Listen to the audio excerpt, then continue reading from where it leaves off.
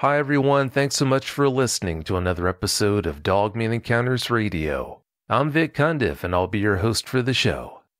Before we bring on tonight's guest, if you've had a Dogman encounter and would like to speak with me about it, whether in private or on the show, please go to dogmanencounters.com and submit a report. I'd love to hear from you. If you've had a Sasquatch sighting and would like to be a guest on Bigfoot Eyewitness Radio, please go to bigfooteyewitness.com and submit a report. All right, let's bring on tonight's guest. Tonight's guest wishes to remain anonymous. With that in mind, I'm just going to call him Brad. Brad, welcome to the show. Thank you. It's nice to be here. Well, it's great having you. Brad, please give us a brief bio on yourself. I'm a nearly 50-year-old white male, born and raised in Southern California.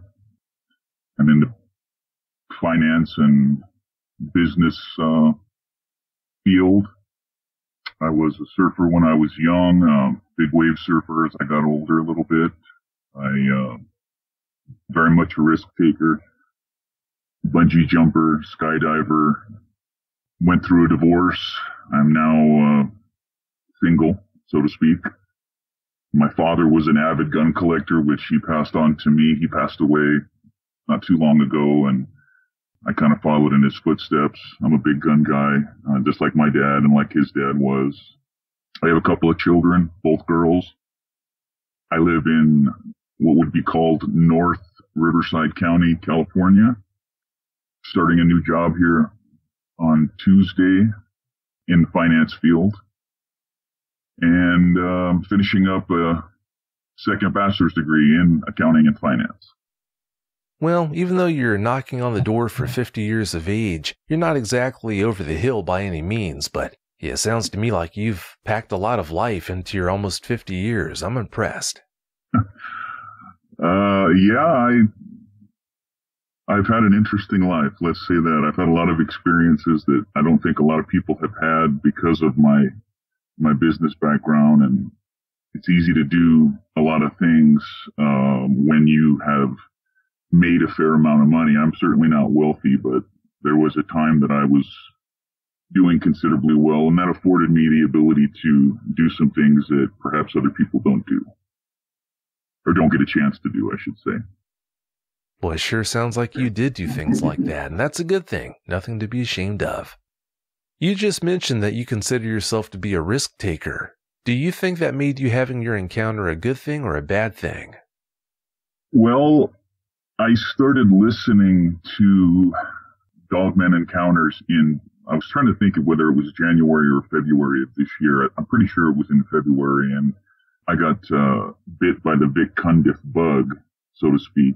And once I started listening to the Dogman Encounters, as I told you in the pre-interview, I started using your voice to go to sleep at night. I would just listen to Dogman Encounters on my laptop as I was going to sleep. And at first I thought this was strictly an entertainment site.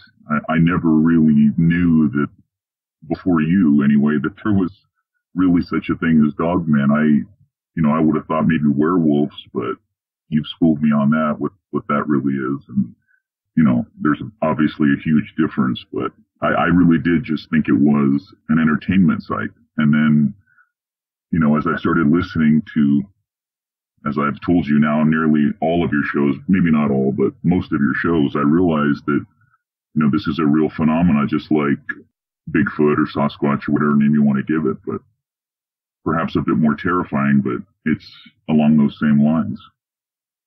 And yes, I've been a risk taker my whole life. I've jumped out of a plane twice, back when you could still do it solo. I've bungee jumped probably 30 times in my life.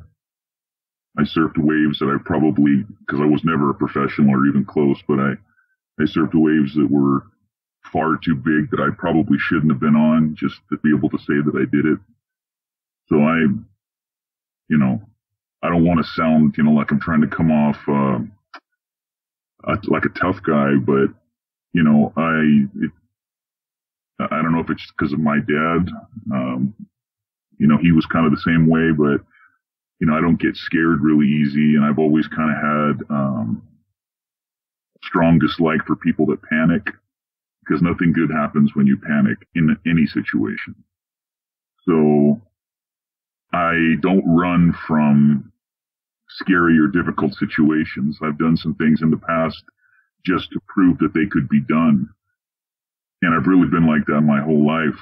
I mean, in a number of fights I've gotten into, and just, I don't know if it's a psychological thing, or perhaps maybe I am borderline insane. I don't know, but I just don't get scared that easy. And in this particular case, I think it was a good thing, because I was able to really look at what I was seeing. And as I told you in our pre-interview, Vic, because this happened so quickly after when I started watching your shows, I thought for the first few weeks that I had just lost my mind, that I didn't really see what I thought I saw. But as I kept going over it in my mind and the details that I had, there was no doubt in my mind that I was seeing it. I don't know, it's almost like I was trying to look for a way out so that I didn't have to face it, I guess. Maybe I'm just crazy, and it's kind of coincidental that, 4 months after I start listening to your show, out here in Southern California, I have a Dogman encounter. I mean, what are the chances of that? And that's what was going through my mind. Being a numbers guy, I thought to myself, what are the odds of that? But in a way, being as cool and as calculating as I can be, I think that I represent somebody that could give a real description and, going over what I saw, maybe better than other people could. That's not to say you haven't had some great people on, because you have, but some people kind of get scared and panic. And as I told you when we first spoke, I never got the feeling that, truly never got the feeling that I was in a grave amount of danger. But as I tell you the story, you might think differently yourself, but that's just how I felt about it. Well, everyone's wired differently, so I guess it's not that strange to handle things that you went through the way you did, so. Yeah. Sometimes I just do things, Rick, to prove that they can be done, and I'm not sure that that's necessarily a good thing, because it's probably got me into some trouble I could have avoided otherwise, but it is what it is. That's right, it is what it is. Yeah, you just like to live life to the fullest, and there's nothing wrong with that. Even though you knew about the show before you had your encounter, you waited almost 2 months to contact me after you had it. Why'd you wait so long? Well, I did. I waited 6 weeks or so. I think it was about 6 weeks after it happened. I mean, as I said, the first, I would say 2 weeks, I wasn't sure that I believed it, to be honest, Vic. I mean, like I said, I've been listening to your show, going to sleep listening to Vic Cundiff's voice at night, right? Listening to all these stories. And I started to think, maybe I just had it in my mind, and that was some sort of course, I don't do drugs, so that wasn't it. And I certainly wasn't drunk that night. I'm kind of a health guy. So, as I sat back after, and that's one of those things, I'll remember that for the rest of my life. It's one of those, encounters that you remember for the rest of your life. I doubt very seriously that I'll ever have that encounter again. I wanted to have another encounter, but you kind of squared me away on that. So, but it's something that, you're never going to forget. And I think it just took me a while to process it and go over it in my mind and make sure that I really did, see what I thought I saw. But, after a few weeks, I realized that, that really did happen. And I've went back, as I told you in the pre-interview, I've been back to that very spot 15, 16 times. And twice I stood right where the Dogman was so I could get an idea of his height. So. Because you're so analytical, I think you're definitely better suited to describe what you saw and describe what happened to you the night that you had your encounter than most eyewitnesses who have been on the show. So, like you said, I do agree that's a good thing. I appreciate that. Thank you, Vic. Oh, you're welcome. Before you tell us about your encounter, please tell us about the place where you had it. I live in Southern California, as I said, born and raised. everybody thinks that Southern California, for people who don't live here, that everybody, is a surfer and everybody lives on the beach. I know because I've spoken to East Coast people before and they just assume that, and some of the flyover parts of America as well, but it's not like that. Southern California is actually, it's got that, chaparral topography, and, you can be in the mountains in an hour from the beach. And then you got deserts that are an hour from that. You really do have everything that you would want in Southern California. That's not to say that I'm not growing tired of Southern California, as I told you, and I will be leaving at some point in the next couple of years just because of the population. But, everybody thinks that it's Southern California specifically is a certain way, and it's not. It's got hills, it's got mountains, and where I live in North Riverside County, not all that far from Palm Springs, to give people an idea. Most people know where Palm Springs is. I'm within an hour of Palm Springs, so to give you an idea. But I live up against some hills that border some mountains, and it's very rustic, and it's what I call like old California. It is, I live in basically a retirement community, and if you were to come here, it's not LA, it's not, San Francisco. It almost has like, I know this is going to sound a little ridiculous, but it almost has like a Midwestern feel to it where I live. And I'm literally a mile from mountains and maybe half a mile from the foothills of those mountains. But to answer your question, it would be considered northeast, I guess, of Riverside County. From the way you describe it, it sounds like a beautiful place. You've got me ready to pack my bags. Oh, it's Southern California. If even people from like Florida and Hawaii and other places like that, when they've been and lived in Southern California, they will tell you that you're just talking about weather because it's got its own set of problems, right? I'm not saying there's not problems here, because there is major ones, but not the least of which is that, California is becoming a communist state. But anyway, it is a wonderful place as far as the weather and the topography. There's nothing better. People from, like I say, from Florida, Hawaii will tell you that, there's no place like Southern California. If you're just looking for weather, this is still the place to live. Yeah, I've been there before, and it's a beautiful place. It is. It is beautiful. That's the reason why I'm still here, Vic, to be honest with you. I would have been gone long ago if it wasn't for the fact that I was born and raised here, and that also it's just you can't beat the weather. You just can't. My memories of Christmas are 75 degrees with my cousins out throwing a football in the front yard, and other people are like talking about building snowmen, and we're playing football in the front yard. So, it's a different type of life. Say that. Yeah, I'd say it must be. That's got to be nice. All right, Brad, please tell us about your encounter. Give us every last detail that comes to mind.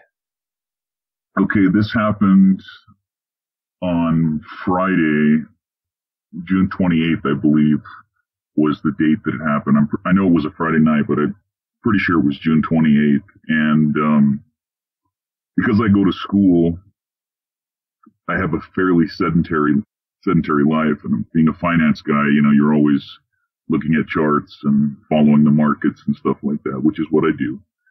And so I don't really have time as of right now while I'm still going to school. And as I told you, I'm starting a new job.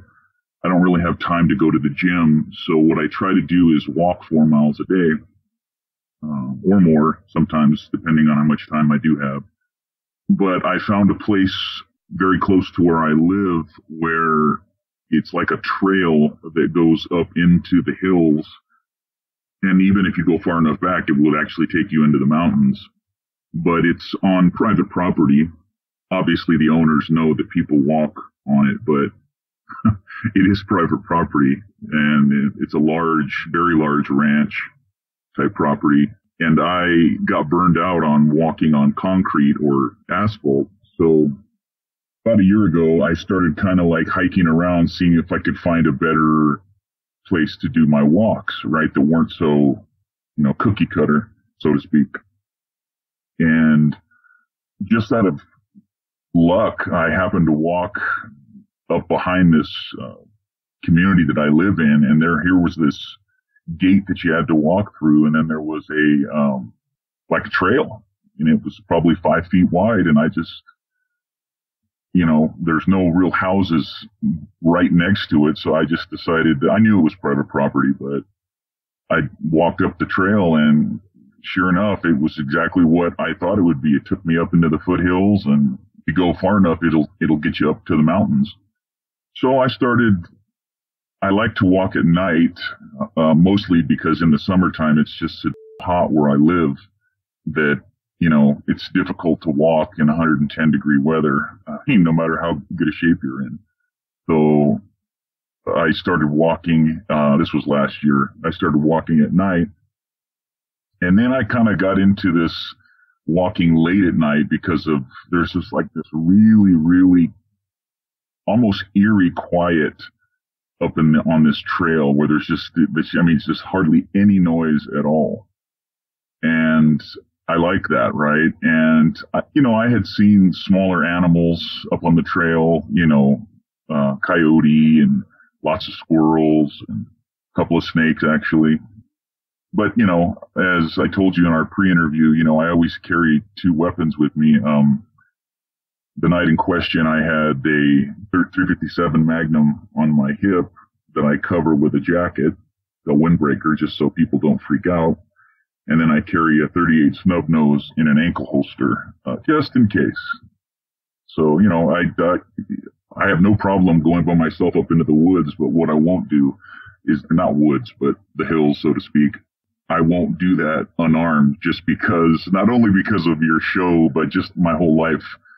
I've heard too many stories about people encountering things, in the woods or the hills or wherever, and they weren't armed, and then bad things happen. So as much of a risk taker as I am, I'm not stupid. I'm a lot of things, but stupid isn't one of them. So that night I had my, Smith & Wesson 357 on my hip, as I said, and my 38 snubby in my ankle holster. And it was about 10:30, I don't know, maybe 10:40, somewhere in there where I left my house. And it takes about 10 minutes walking to get to the trail from where I live. And by the time I got there, if I had to guess, I would say it was about 10:45. It was on a Friday night, so there weren't a lot of cars buzzing back and forth. There's not that many cars anyway because of where I live in the retirement community that I'm close to. But anyway, so I decided I was going to go for the walk. So I got to the trail. I walked by, and I have to kind of set it up for you how it is. On the right-hand side, after you get up onto the trail, it's about 5 feet wide, the trail is. On the left-hand side it's like a sloping hill. So you really can't go anywhere on the left. It's almost entirely a sloped hill as you're walking, which is kind of like the border of the property, I guess. And then on the right, it's not what I would call woods, but it's shrubs and trees, even some big rocks and boulders. But there's a lot of little gaps in that on the right. And I try to stay on the left as I walk just because I'm always thinking of security. So if something does jump out, I have a chance to either run or, if I can't run, at least pull my weapon.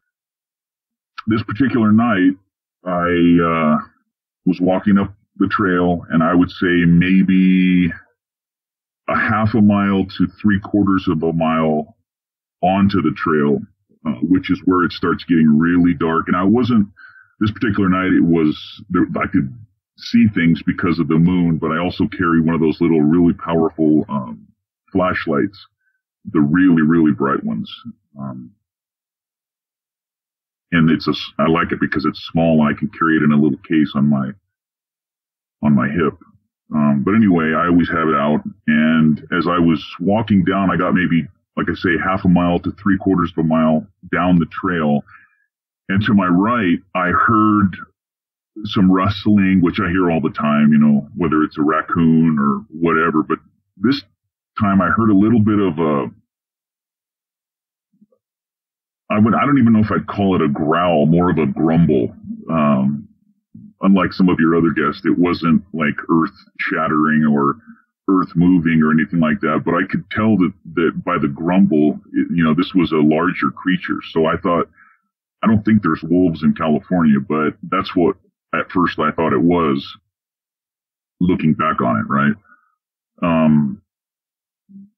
But I heard it kind of grumble, and so I kept walking, and then I got to where there's a little opening. There's like a big tree, maybe 15 or 20 feet, maybe 30 feet from the trail, and there's some opening so you could get a direct view of this tree. And as I got to like this bend where it kind of goes to the right, I stopped because I heard, for a split second, and it turned out that it wasn't, but it sounded for a split second like it was something that was coming at me.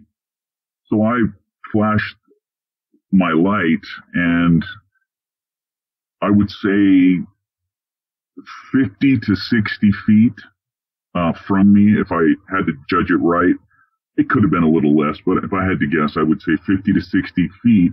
I looked over and I flashed the light right next to me at first, and there was nothing. But when I flashed over to this particular tree, I noticed a very large creature standing there. And I immediately, of course, because it was on its hind legs, I immediately pulled out my 357 and pointed it while I was flashing the light at this creature. And it was brownish colored with gray. Is the best way I could describe it. It was a very mature looking dogman, I guess if you want to call it a dogman, right? I mean, that's what we're here for.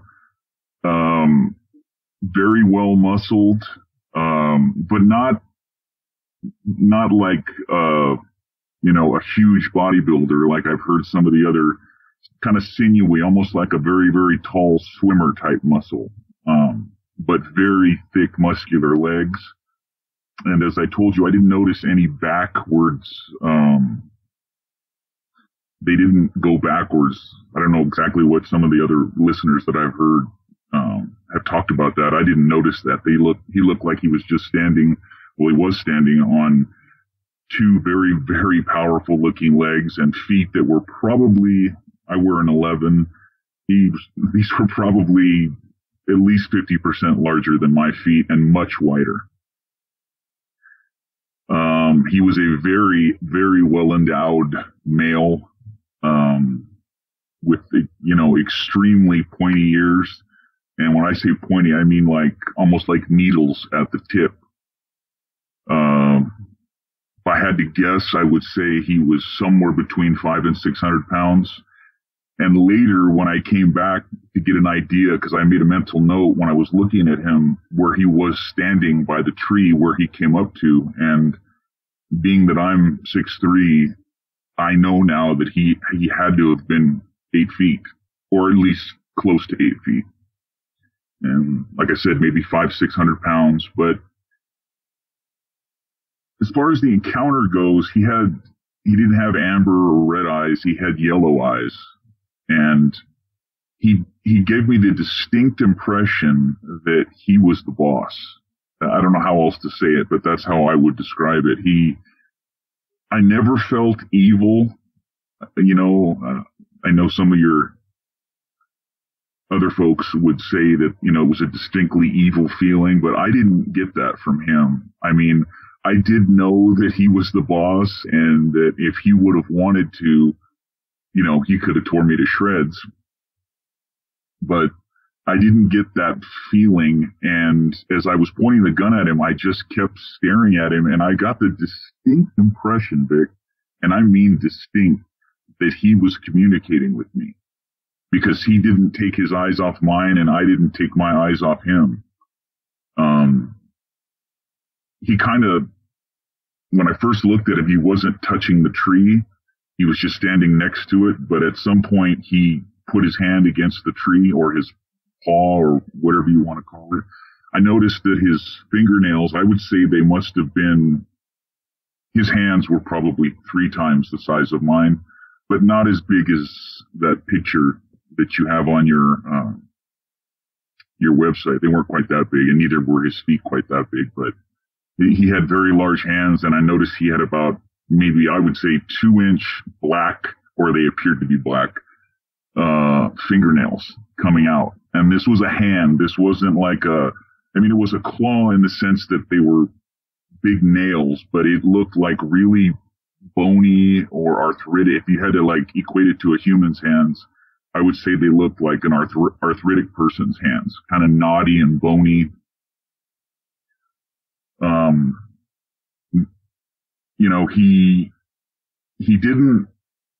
He didn't make any threatening moves towards me, but I think he knew, I'm pretty sure I told you this in our original interview, I think he knew that I was fully capable of shooting him. And while some of the folks believe that these animals, and I do believe that they're animals, by the way, whether, whatever animal we're talking about, I don't know if this is some sort of a hybrid or just a cryptid that's never been known or what, or maybe it is a demon of some sort, but it's occupying the physical realm. So since we can see it, I have to conclude that it's physical. But,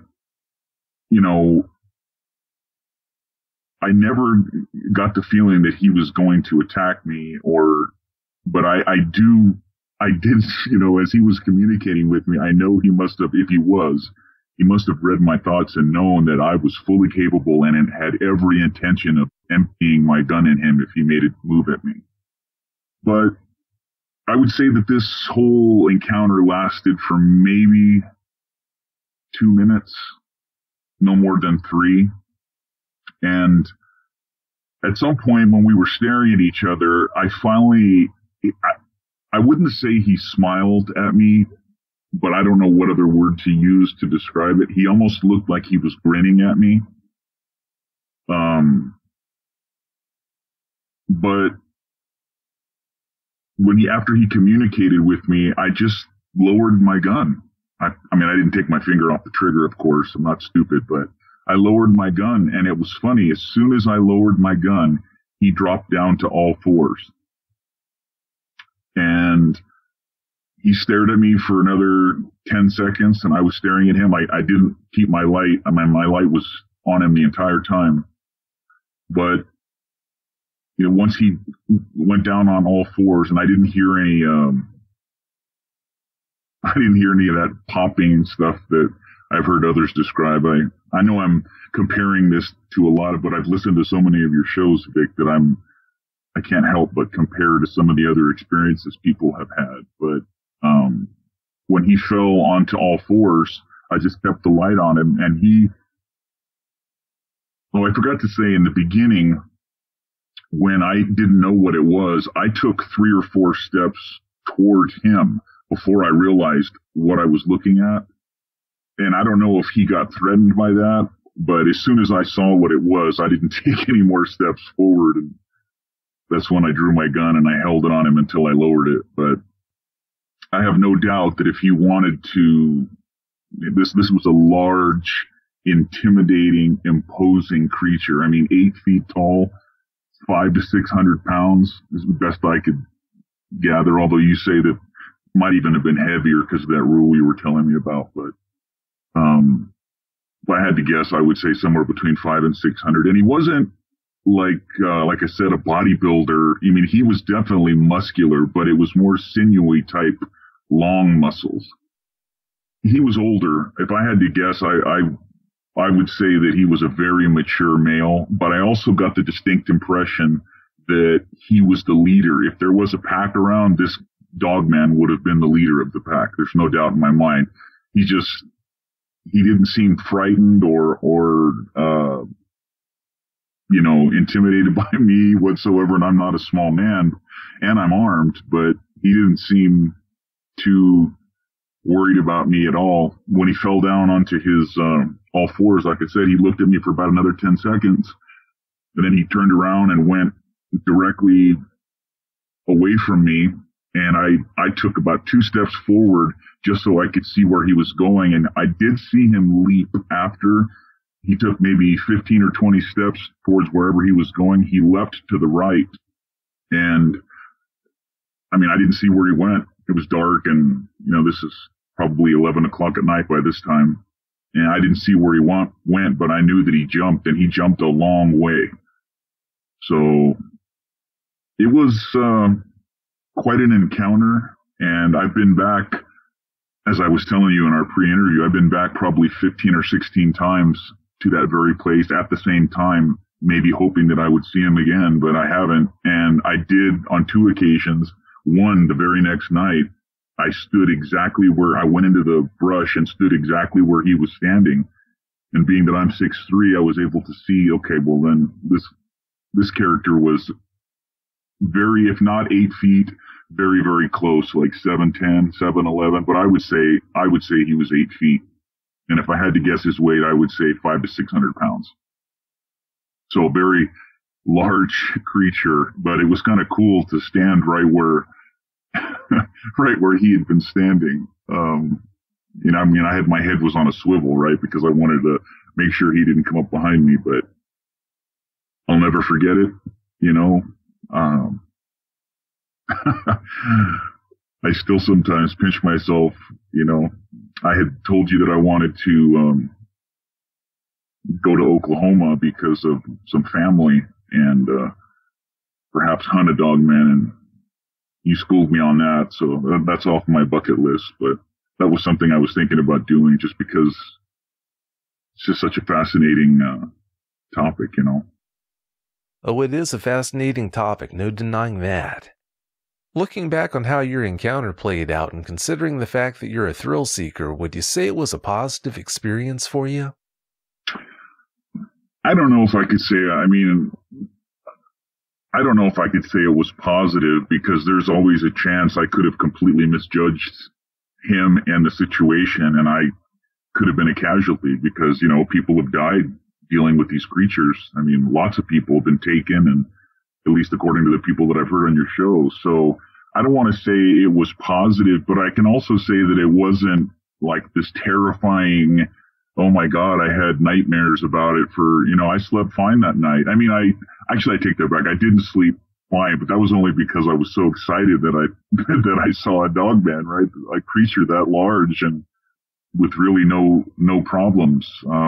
He just gave me the impression that he was out, doing his thing, and we crossed paths, and he didn't growl at me. He did grumble when I was walking by, but I'm not even sure that was with any intention of harm. That may have just been his normal, this is a 500-pound creature. That may have just been his normal sound. But I never felt, I can't say that I wasn't scared when I first saw him, which is why I drew the gun as quickly as I did, right? Just in case. But the longer that I stood there, I realized that he wasn't going to attack me, because if he was going to attack me, he would have attacked me before I could have gotten ready for him in the beginning. He could have just jumped out at me from the brush. The entire path is only 5 feet wide. So if he was going to attack me and he had intentions of hurting or killing me, he would have just jumped out before I could see him. I think he wanted me to see him. I think he was curious. This is just my feeling and my opinion, right? I'm sure some people would say, no, it was this or it was that, but I just got the feeling he was wanting to check me out.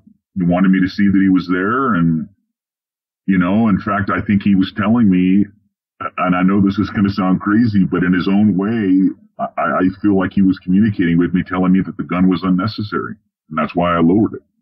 So, but to answer your question, yes, me being a thrill seeker to the degree that I am, maybe I dealt with this differently than somebody else would have. But I can tell you that the adrenaline rush that I got from that made it all worthwhile, even if there were some negative effects. That's why I went out there so many times since looking, and I walk on the very same path. I told you just the other night, I was out there on the very same path. I always stop now at that spot and I flash my light over to see if I've got a buddy now, right, that'll come out there and and visit with me. So to answer your question, me being a thrill seeker, I think, maybe I process the information a little different and react a little different. The biggest thrill, though, that I had, Vic, was the next night standing in the very spot, and I even put my hand up against the tree the way that he did. That was a thrill. That was a little bit edgy because where it is, it's all dark and you're in the midst of trees. So if there was one around you, he would have ample opportunity to get to you before you could do anything.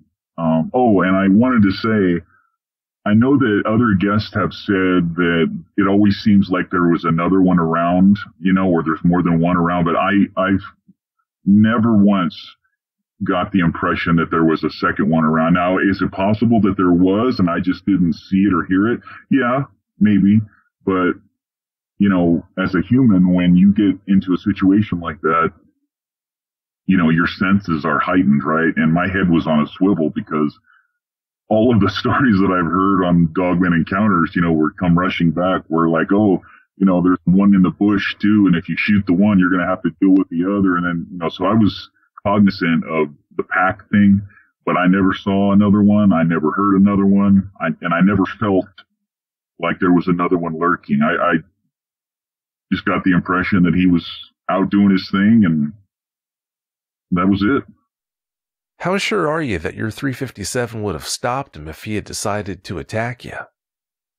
That's a fair question, Vic, but you have to understand, I wasn't planning on having a Dogman encounter when this happened. So, it is a 7-round, it's a model 686 plus. It carries 7 rounds, and I actually have an 8-rounder too. But, I'm not sure that it would have stopped him, based on the things that you've told me. And, you're an expert in this, and some of the other people who've supposedly put, high-powered rounds into these things, and it hurts them, but it doesn't bring them down. I probably would have had to put all 7, and my feeling is, if I was going to stop him, I would have had to put all 7 in his head, and I'm not sure I could have done that with something that large charging at me, but I can tell you this, I would have put all 7 rounds into his body. And at the very least, he would have been injured by the time that he got to me. But to your point, I do now carry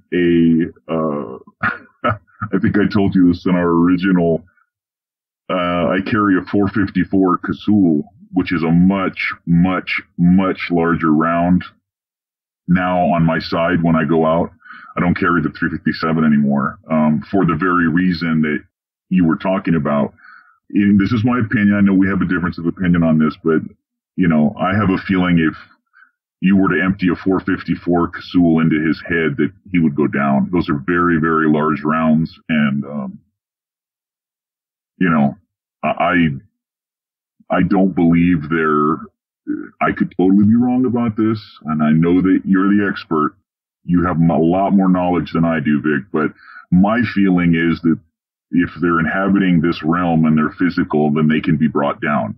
It's just that they move very quickly, and it's difficult to get enough rounds in them to bring them down. Although I've heard some of your guests say that they have brought them down, but the reason I think that a lot of people haven't, who have shot them, is that these creatures are not going to go down, even with a high-powered rifle, from one round.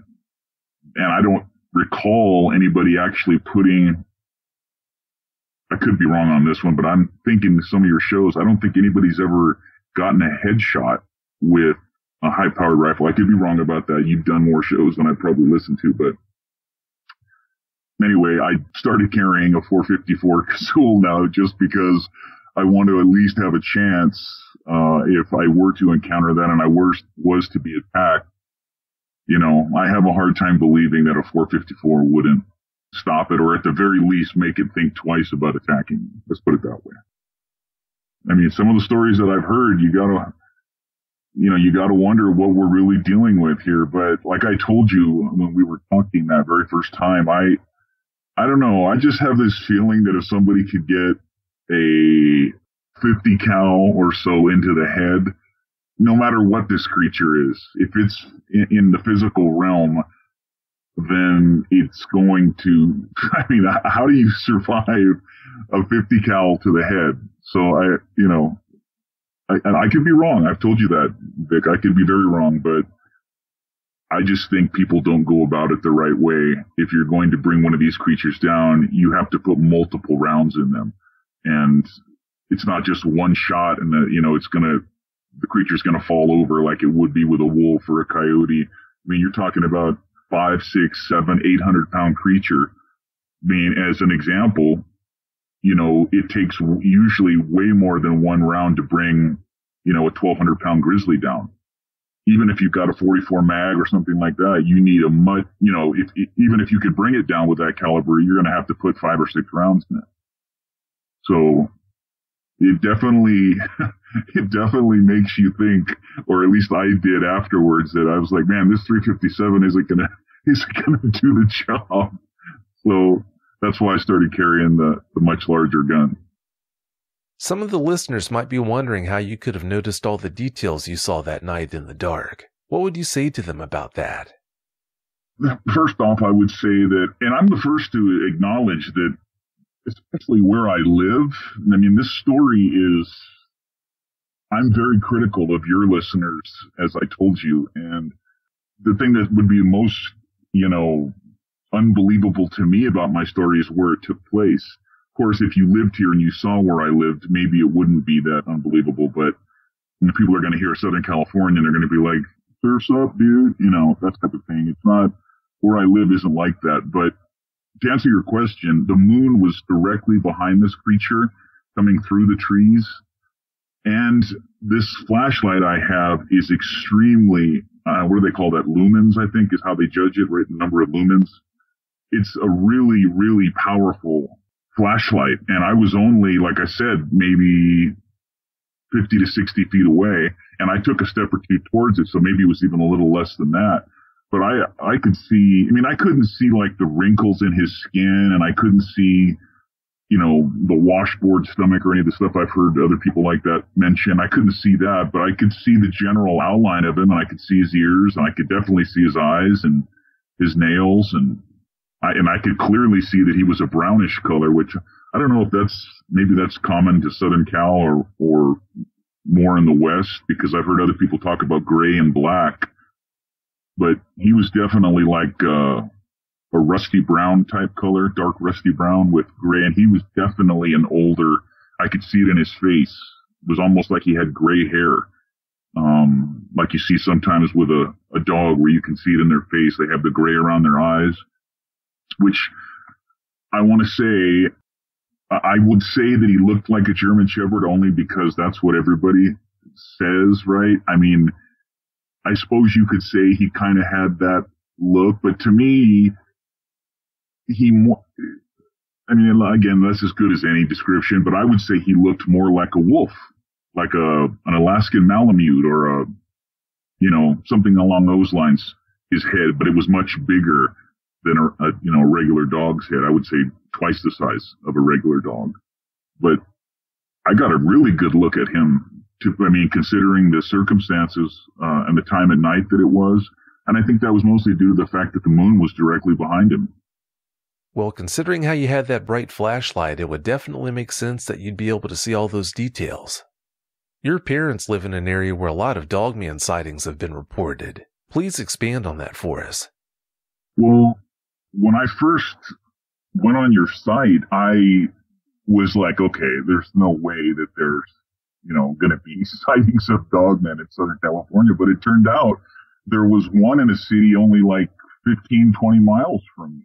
And of course, this city is up against the hills and the mountains. The same mountains are right behind this city. It's kind of, this city that I'm referring to is only like maybe 15 to 20 miles from me, and it's along the same mountain range. So it would make sense when I saw that. I was like, oh, okay. And this creature could easily go up into the mountains and you'd never see it again. I mean, there's all kinds of, caves up in there and little nooks and crannies where I don't think, in my opinion, I'm going to say this is my opinion, I don't think you could have large packs of these things where I live because I don't hear enough. I mean, you'd hear more about it. I don't think there's like 15 and 20, Dogmen packs running around where I live. It's probably the smaller 3 or 4, maybe 5 type thing from where I live. I just don't think there's any way that a large pack like that could hide itself.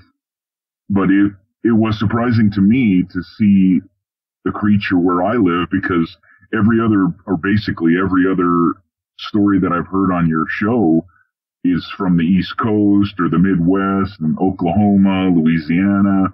You know, California is not where, you know, traditionally you would think of there being dogmen, but it just goes to show you that where I live in Southern California isn't like, you know, a desert or down by the beach. It's the hills.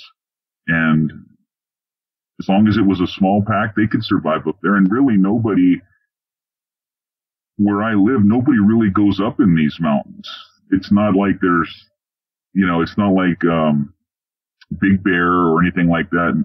People in California will know what I'm talking about, but Wrightwood and all enough, you know, where there's lots of people, it's not like that where I live. They're pretty deserted. So it's possible that, well, clearly that there could be some living up there. Well, they do live in places that you wouldn't expect them to be, so I guess it's not that big of a surprise. It's also, real quick, I did want to say, I brought this up a second ago, but as I thought about this incident, what I thought a lot about was the coloring of this animal and how I hadn't really heard, and again, I haven't listened to every single one of your shows, but just about all of them, and most of the people talk about gray or black. This creature was definitely a brownish color with gray, you know, mixed in, but I don't think the gray was his natural color. I think the gray was from age.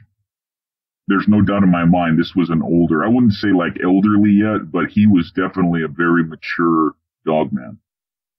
Well, I told you before, I'll say it again, that sure had to be something to see. Well, keeping this G-rated, it was really surprising to see how well endowed he was. That was,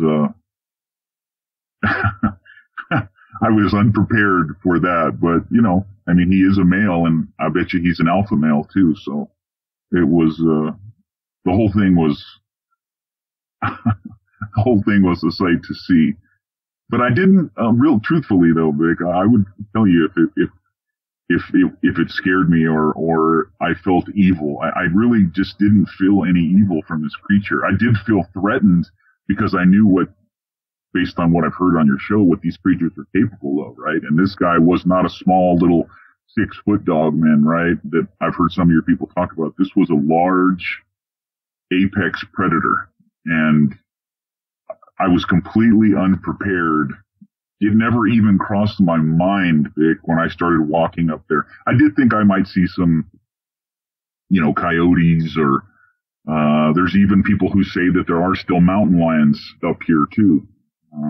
But a mountain lion, you know, one round to the head, it's all over. So that doesn't scare me too much, but I was not prepared, nor did I think it would ever happen where I would see a dogman, especially when you consider that I had just started listening to your show. So, unique experience. Oh, I'm sure it was. Yeah, life with dogmen in it, it's a lot more intense and interesting. You alluded to this next topic a bit ago. Before we spoke for the first time, you thought it would be a good idea to try to kill a dogman and turn it in to prove their existence. Yes, sir, I did. You told us that you don't want to try it now, but please tell us what your plan to prove their existence originally was. Oh, man, you're going to embarrass me, Vic. Well, since you're asking me, I'm going to say what happened. I had the idea that, because I have family that live in Oklahoma, and there's some mountains, I forgot what they're called, but they start with a W. That's all I can remember. But there's been like literally hundreds of dogmen sighting there, hundreds of Bigfoot sightings there. There's even like a TV crew that's shooting some sort of a television show in search of Bigfoot in these particular mountains. And I have a friend, not a best friend, but somebody that used to work for me when I had a company a while back, who is a match shooter, meaning that he's extremely good with a bolt action rifle. And when I say extremely good, I'm talking 1,000 yards, 800 yards, putting something in a 2-inch or 3-inch circle.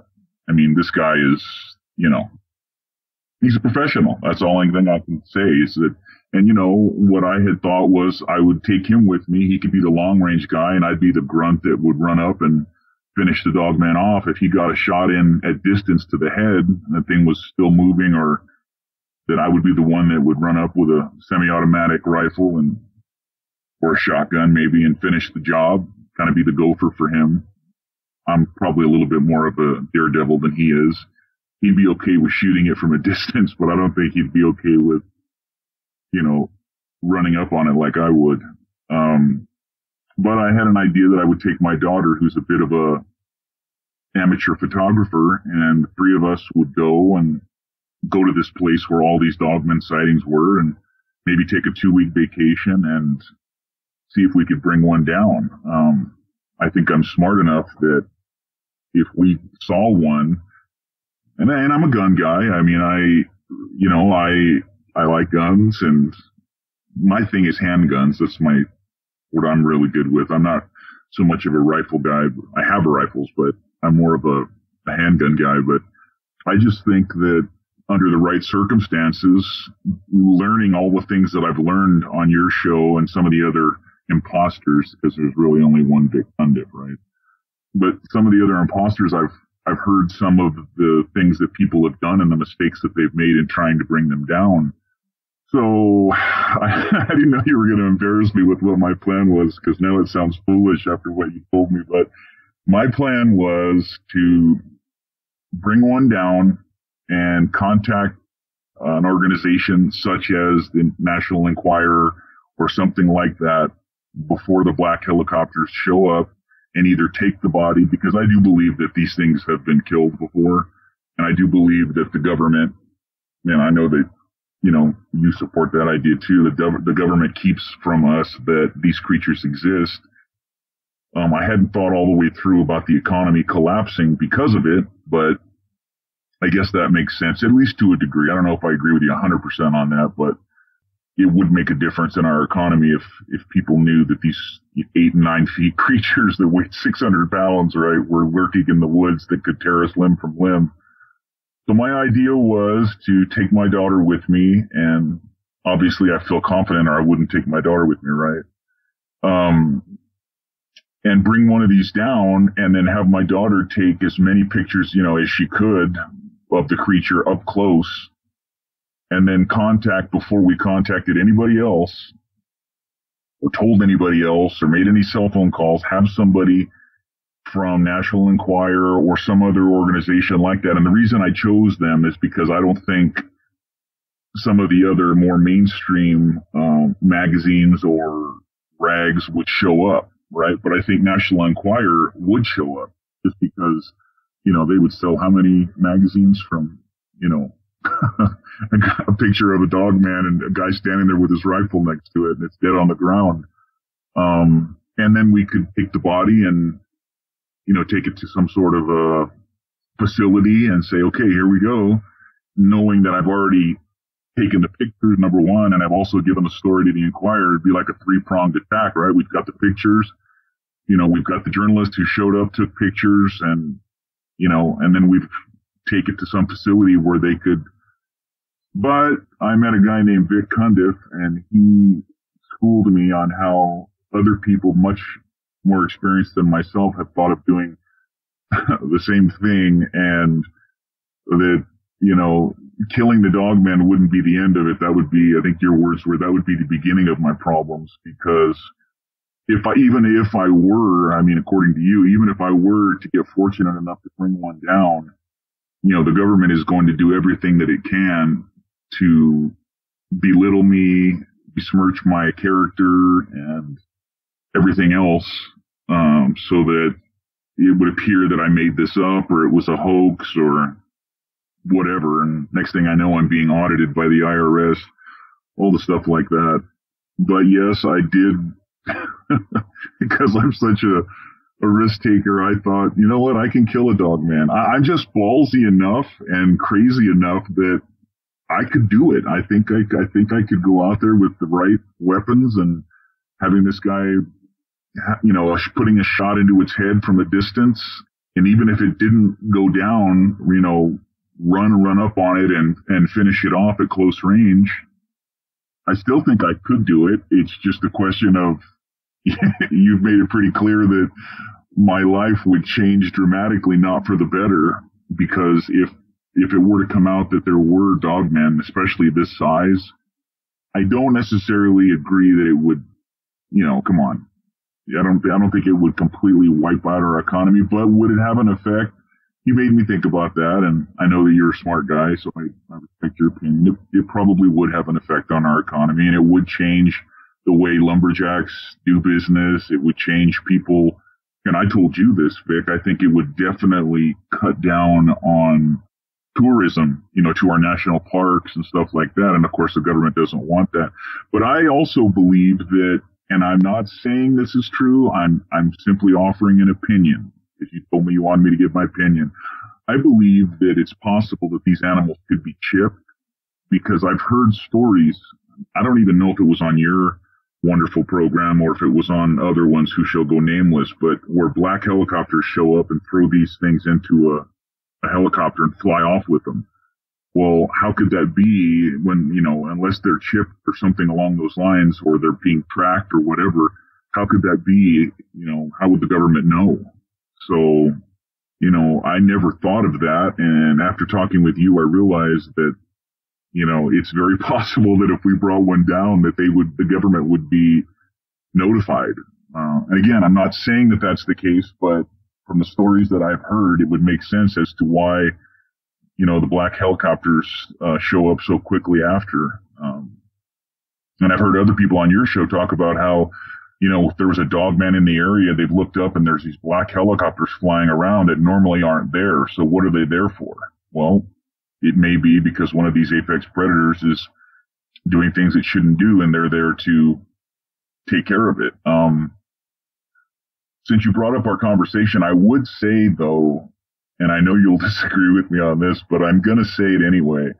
I do think, though, that dogmen should fear us more than we fear them. There is no apex predator like man. And, you can say, well, on a one-on-one scenario, well, of course, but that's really not logical, because man have the faculties of their brain, and they're going to use, the most potent weapons that they can, whether that be hand grenades or whatever, to stop a creature like this. And I think I told you this in our first conversation, that if, you were to put a squad of spec ops, Green Beret or SEALs in there, with fully automatic weapons, come on. There's no way that a dogman is going to kill, special operations guys. And, I think 10 or 12 of those guys could kill a whole pack of these things, no problem. That's my opinion.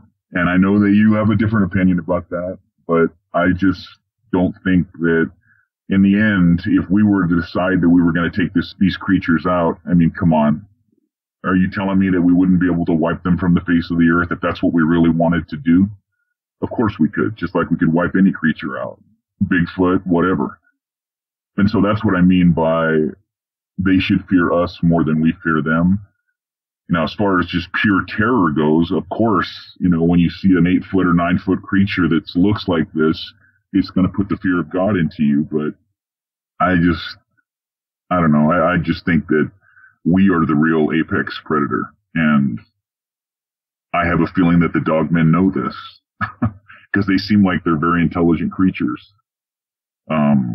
But you're the one who talked me out of my little stunt that I wanted to do. Getting back to your original question, after talking with you, I realized that probably wouldn't be in my best interest to attempt to bring one down, even though I do believe that it's possible.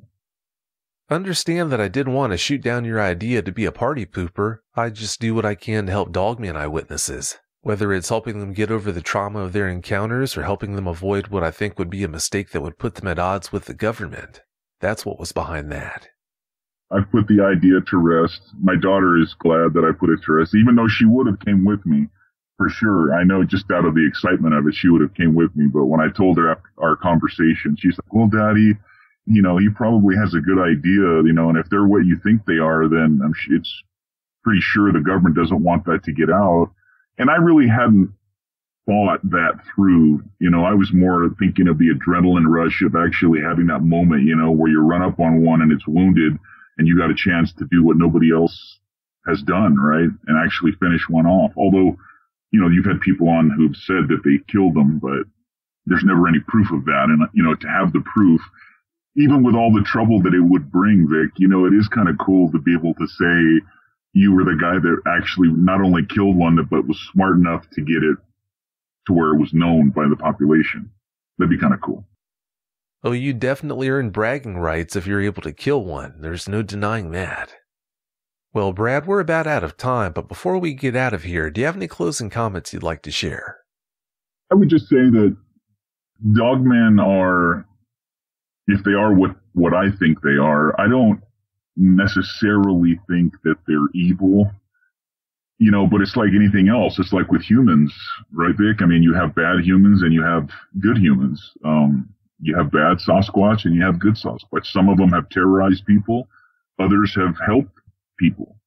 And I suspect that there's probably more bad dogmen than there are good, just based on the encounters I've heard on your show.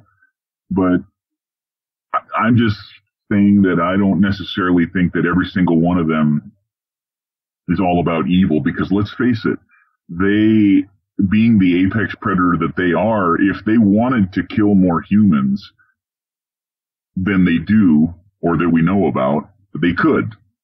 And they don't. And I think that's because they're smart enough to realize that if they did, then, if they killed enough people, sooner or later that Spec Ops team's going to show up, and then they're going to have a lot on their hands. So, I just would say to people that don't necessarily think that these are just evil creatures that their only intent is to kill people. And, I've heard enough people on your show talk about how, they could have hurt them, but they didn't. And I think they just are territorial and they want to be left alone. And I really believe that they fear humans, not on a one-on-one basis, obviously, Vic, but you know what I mean?